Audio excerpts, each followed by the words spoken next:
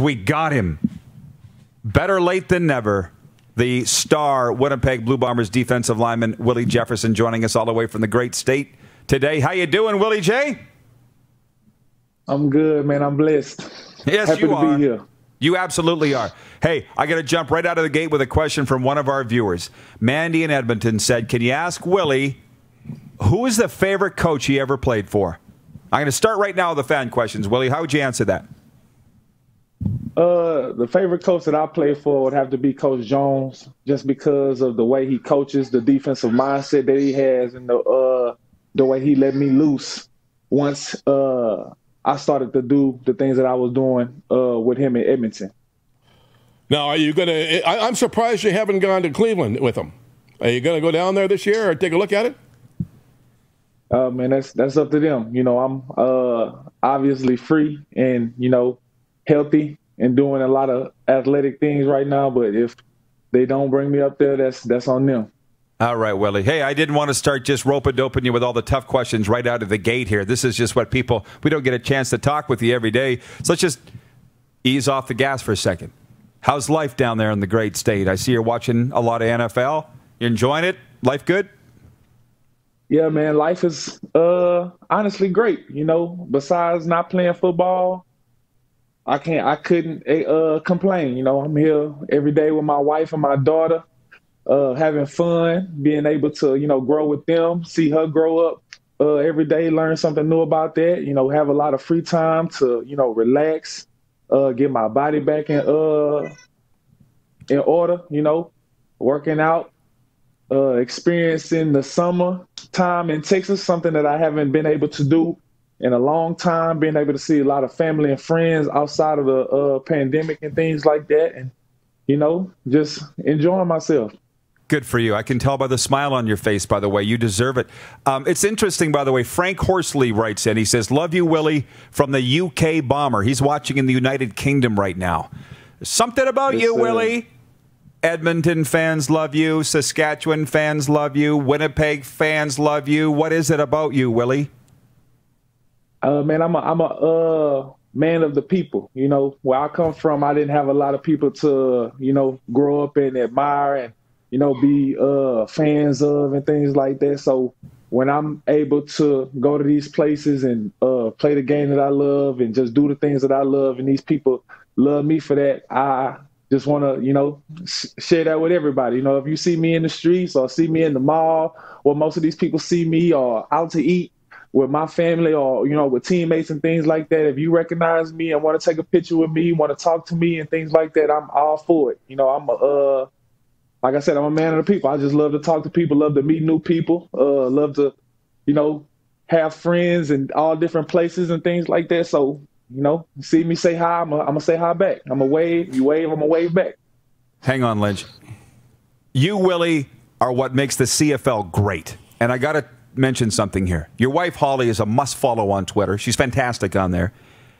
She said when you won the most outstanding defensive player in the CFL award last year, she said you changed your environment and your world changed. I know what she meant, but a lot of people don't. Would you mind telling that story? You're coming off the best year of your life. Grey Cup championship, defensive MVP, Willie. But you made a change. Can you talk about that? I'm saying it's just you know, getting away. You know, sometimes you grow up in a place where you're used to things or used to having things, used to things being at your reach and stuff like that. And you get complacent, you know. So with me and my wife and things like that, we want to do things on our own. We don't like to, you know, ask for a lot of, not to say help, because, you know, everybody needs help every now and then. But the way we went about this season, you know, I moved away from Houston out here to Austin, a place where I'm not very comfortable at being, you know, a new place for me. And just was able to link up with some new people and, you know, train differently and, you know, see things in a different light. So when it came to the season, I brought that to the season. And, you know, me being in a new place, like Winnipeg and things like that, not knowing the coaches, not knowing very many of the players and things like that, I was still in my mindset as You know what I'm saying? I need to grow from this. I need to learn from this and things like that. Like, how can I make myself better being in a new place where I'm not accustomed to being, where I'm not known for being, where I'm not, as acclimated as everybody else. So me going forth through the season, I was basically locked in since day one of camp. I was trying to figure out what I can do to be the best on this team, what I can do to be the best leader on this team, what I can do to be the best, teammate for this team and things like that. And as the year went on, my play progressed and, plays just continue to happen and things just continue to happen for me and as well as the team. And that just put me in a different mindset. So, what I'm saying, this year being my best year, all I could do is just, thank my wife, what I'm saying, for being with me for the time that we was together in Winnipeg. She made things a lot easier for me, what I'm saying, coming home and being a dad, what I'm saying, being a husband and things like that. And on top of that, being an elite football player, that took a lot of stress off of me to where I could just go out and play ball and just do the things that I do. So, and then winning these awards and things like that, I just gotta say thanks to the coaching staff and the players and, my teammates. We worked hard. It was early mornings and late nights, but we was always in the facility and things like that, talking, working. So at the end of the day, it was a team effort. Me and my family, me and my teammates, it all came together perfectly. You are an absolute inspiration, so extremely proud of you for doing that. Now over to you, Lynn. She's got more questions for you. Okay, Willie, are you keeping in touch with the Bombers at all, your buddies up there and some of the executive at all, or you just don't talk to them at all anymore, or what's the situation? Yeah, man, I keep in touch with pretty much a good majority of the guys. Jackson Jeffcoat stays here in Austin with me. Me and him pretty much talk. I want to say at least once or twice a week. Try to get together and do some drills, get some workouts and stuff like that in. Keep that chemistry with me and him up. I have a group chat with a couple of the other guys. I talk to Yosh every now and then, DA. Every now and then, Stan, Zach, Wiley, Dembski, a lot of the guys, we try to keep in touch and things like that. Keep the communication and stuff like that tight. See what everything's like, where everything is going on with everybody else and stuff like that. And I talk to Coach O'Shea probably like once a month. Coach Rich probably once a month. I haven't talked to Kyle in a while, what I'm saying? But, me and Kyle keep in contact. So everything's on the up and up, man. Everything's good. You know what I'm saying? Everybody's happy. Just waiting for 2021 to see what's going to happen. Yeah. Go Bombers. Blue Bombers are watching right. Oh, yeah. Come on down to Winnipeg. You're also a marketing dream. Yeah, exactly. Bring the smoke. Blue Bombers are watching, and they say, let's see that Grey Cup ring, Willie. That's from the Bombers. You got it handy? Oh, look at that. Wow, that's a Grey Cup ring. Oh. Very impressive. How did you get it, Willie? How did you get it? Did they hand deliver it or they ship it? How did you get it? If you haven't seen my wife's Instagram, she got the whole thing. They came to the door, brought it, hand delivered. She signed for it and surprised me with it and everything. So, it was a blessing to get it. I don't know if y'all can see that on the inside. Yeah, what's it say inside? What's it say? It says FIFO. That's a quote that only Bombers would know about. They have the score of the game, and then it's for the W. And then on the back side of the ring, everybody was able to put their own quote to remember the season from, and I chose no handouts. Wow. Because everything that we got, we fought for it. Oh, Willie, that's amazing. I am incredibly happy for all of you guys over there in Winnipeg. I got to ask you this, though. If you're rolling with Jackson Jeffcoat in Austin, what do you got there? Esks? What's that? It's out of the camera. Nah, that's the outstanding defensive. Oh, yeah. That is bling, bling, bling, man. Holy, I can't even. Man, that's heavy hand right there. That's a lot of ice. You ever go out wearing both of them? Yeah, Eskimo fans. Yeah. Oh, there's a Hall of Fame career right there, looking us right in the face today. That's right. Do you ever go out wearing all those rings outside? Never. Never. Never. My wife wore this ring to every game this year.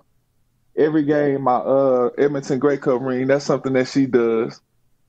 So she wears that ring to every game around her neck on a little necklace and things like that. So that's a hell of a team. Something she does to get ready for game day. That's a hell of a team you got there, by the way. And hilarious, by the way. Your it's Kelly, right? Your daughter? Yes. I look in that kid's eyes on your photos. I'm like, that's Willie looking right back at me. Do you ever get that from people, that she looks just like you? Yeah, I've been getting that for a while. You know, I guess I just have strong genes. You know what I'm saying? Like I look at it every day and just see her mom's personality and her smile and things like that. But you know what I'm saying? When other people look at it, I guess that's all they see is me and my big smile and, you know what I'm saying, my personality. But, you know. Not too bad to look like Holly either. Okay, but what do you got, Lynch? Well, a big question. Where can we expect to see you in 2021? Oh, 2021, I'm back in Winnipeg. You know, if everything shakes You're out. back with the Bombers? That's great. Yeah, I'm there 2020, 2021. I'm there. All right, good. Hey, this is burning me up. Well, for one, the Stamps fan, Jeff, watching, he says, the Esks, Rod? Yeah, the Eskimos won the Grey Cup, my man. Don't get on me for that. I was there. It was the Eskimos. 2015, it was a great season. Exactly. Jackson Jeffcoat is royalty in Austin, right? Is he taking you to the Moncrief facility at the University of Texas? Like, he is a stud down there.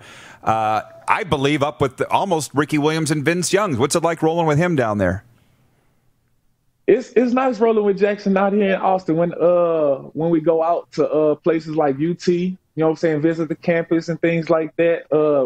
I plan to go to, you know, hopefully a college game with him sometime this season and things like that. But I want to say last year before the 2019 season, we was working out together on UT campus, and Jackson just so happened to have to go into UT to get some stuff and stuff like that. And, you know what I'm saying, I walked with him and stuff. A lot of the staff and stuff, people like that still remember him, you know, still, you know, giving them handshakes and high fives and stuff like that. And he brought me through the certain hall or something at UT and showed me all the awards. They still had a couple of his pictures and stuff hanging. Yeah, there's a monument. There's a monument to him. Yeah, I was like, okay, Jackson. I was like, okay. Hey, you're a pretty big deal. Yeah, big deal. Like, you know what I'm saying? UT, you know, does recognize their players and treat their players and alumni and, you know, people like that, right? So for Jackson to still be in Austin, still have the, you know, pull that he has and the recognition that he has at UT, man, that's nice. Viewer wants to know what you are doing to keep busy these days. Man, I'm actually training kids in my spare time. When I'm not doing that, I'm training still. When I'm not doing that, I'm at home running around after my daughter. If I'm not doing that, I'm here helping my wife do, you know, online classes with my niece and my nephews. And when I'm not doing that, I'm probably just sitting at home watching TV, watching movies, playing 2K. Good. Armando, I'm trying my hardest. I'm trying my hardest not to be bored. Looks like you're doing all right with it. Armando Moreno in Mexico writes in, what are Willie's thoughts on the Bombers' global players? You got a pretty good one on the D-line there, as I recall. Man, my thoughts on the global players are we need to get more of them. You know, Teodric was one, like what they say, one of many. You know, he was something special, and I was happy to have him on the team. My boy Manny, he was on the team from Mexico. My boy Serge was a cornerback from Mexico. They was both good defensive players.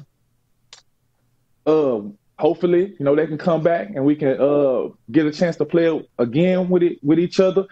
I understand there was a couple of other global players on other teams in the CFL that did well. I think one of them was a kicker. We had him in training camp, and I think we released him, and I think he ended up going to Hamilton to end up playing. So, he stuck around for a while. I heard there was a receiver that was out there doing big things. And, I follow a couple of the global teams on social media and stuff like that. And I think some of those guys deserve a chance to, get on a bigger stage and, show their skills. So, if it was up to me, more global players to the CFL, just like, it already is, what I'm saying? It's a Canadian game. We got a couple of Americans in there. Just the commissioners trying to, broaden the horizons for the CFL and things like that, bringing in other countries to play. The more the merrier, what I say. There's a wonderful commercial. Especially if we can get players like Teodric. Yeah, there's a wonderful commercial for CFL 2.0 right there. Hey, lastly, were you ever able to get the Grey Cup down to the great state? Because I saw you were pretty vocal about the fact you couldn't take it home. Did you ever end up getting it? No, I wish. Like I said, man, if I was just so ever able to get the Grey Cup down to the great state of Texas, I would show the Grey Cup a good time. I'd probably bring it to a UT game, let it, let it experience a little UT, bring it to a Baylor game, bring it to a Stephen F. Austin game, probably a U of H game, just everywhere. I'll probably bring it to Dallas, probably put some nice Texas beer in it, for a little bit, Just let it enjoy itself out here in Texas, man. Something that it has never been able to do. This would have been the perfect time. Hey, it probably would have been out here a little bit too long with COVID and things like that. I would have had to keep it safe. But hey, we'll talk about that at a different time. You guys are rolling a little more wide open down there than we are up here, so I think you'd be surprised at what you probably could be able to do. Now the fans are going crazy. Chris in Toronto, the Grey Cup needs a tour like that. Willie, you're giving us something to do. That's going to be the plan. We're going to get that thing down there. I wish, man, the Jets played the Stars in Dallas not too long ago. I was telling them like they could have just sent it out here with the Jets. Don't worry, we'll get it down there. Special delivery, just like your ring did. Willie, we'll let you go. Thanks for this wonderful interview. I'm glad you're doing so well. Can't wait to see you on a CFL field soon. You're a great one, Willie. Yeah, man. You are a great one. Appreciate y'all having me, man. You bet. Anytime, Rod, man. Hey, I'm here if you need me. Awesome. We'll be in touch. Thank you, Willie. One of the greatest CFL players ever. Oh, that's for sure. Willie Jefferson. You're looking at a living Hall of Famer. No question about that. Appreciate the talent of these guys. And the personality, by the way. Yep. They don't always go hand in hand. Sure don't. You're watching Rod Pedersen On Demand. For more of The Rod Pedersen Show, visit rodpedersen.com or follow Rod Pedersen on social media.